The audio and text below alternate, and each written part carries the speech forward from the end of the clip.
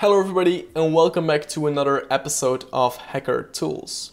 This week we will be looking at WPScan because your WordPress is not as safe as you think it is. WordPress is huge. It's everywhere. Some even estimate over 30% of the public internet is built upon WordPress, which is insane. And are all of these sites secure?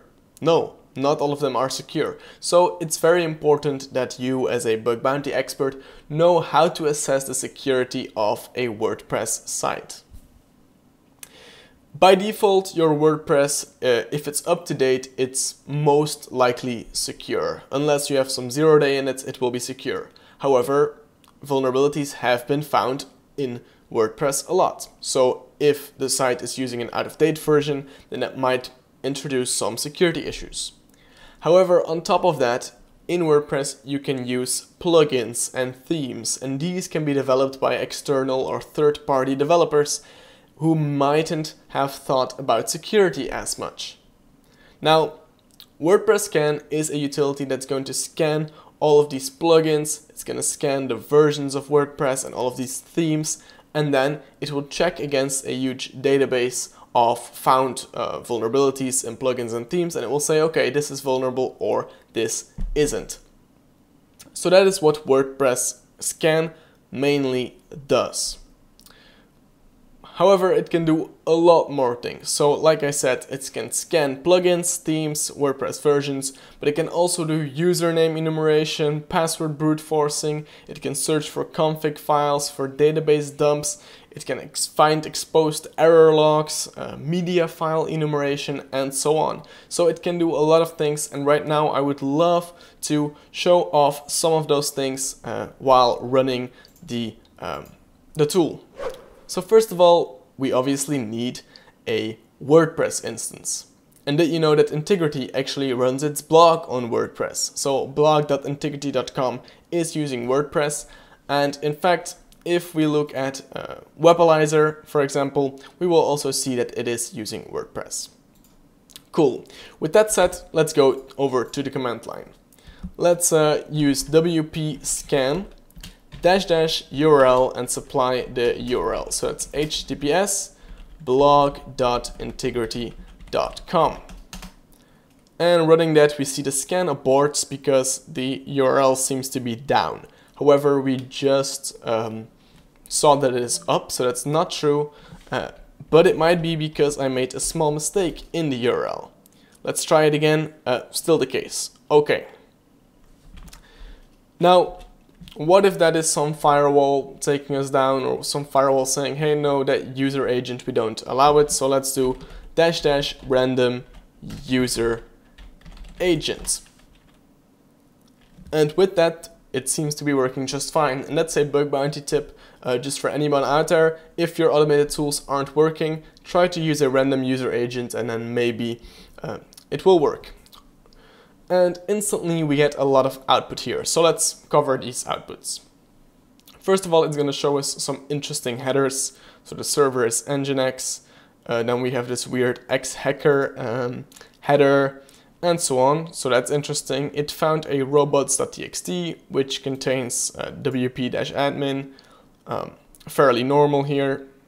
XML RPC seems to be enabled, and it has some references if you want to read more about this.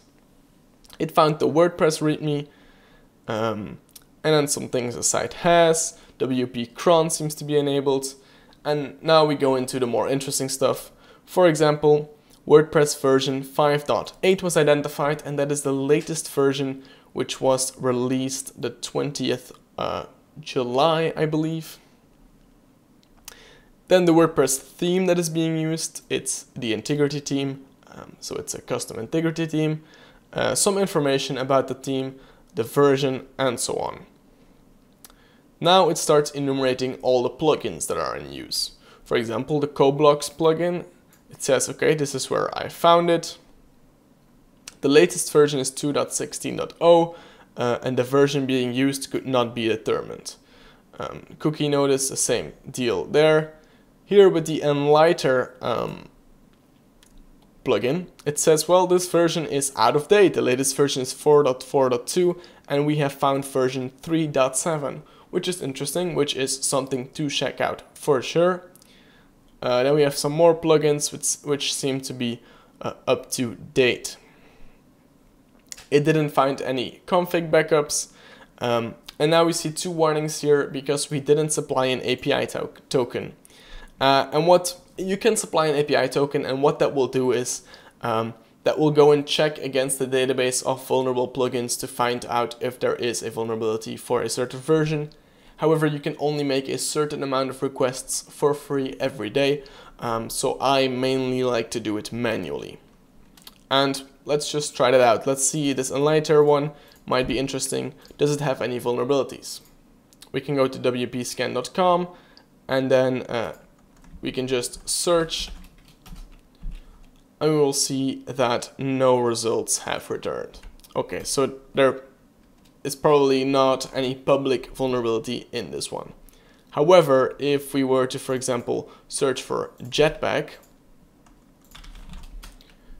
then we could see that, hey, there might be one for versions below 9.8. What version are we using? That couldn't be determined, so it might be worth checking out if this WordPress page is vulnerable to that. And that is mainly how you can simply use WordPress scan. However, there are more things that you can do, and I'm going to show the help page. These scans take a little longer to run, so that's why I didn't run them here. But for enumeration, you can do a lot of enumeration.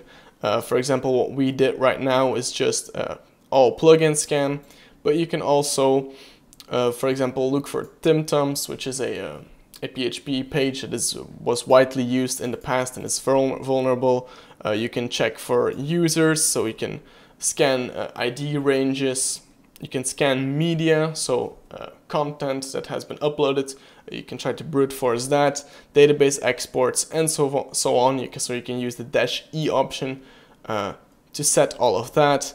But you can also, of course, do a brute force. So using -- usernames and -- passwords, you can do a brute force that way.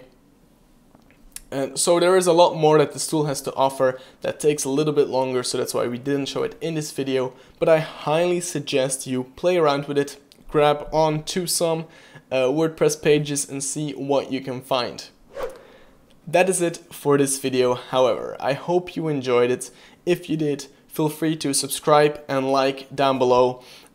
As always, if you have any tools that you would love to see covered in the next videos, then comment them down below in the comments and we will reply to you and perhaps cover that tool. Again, hope you enjoyed and I hope to see you for the next one.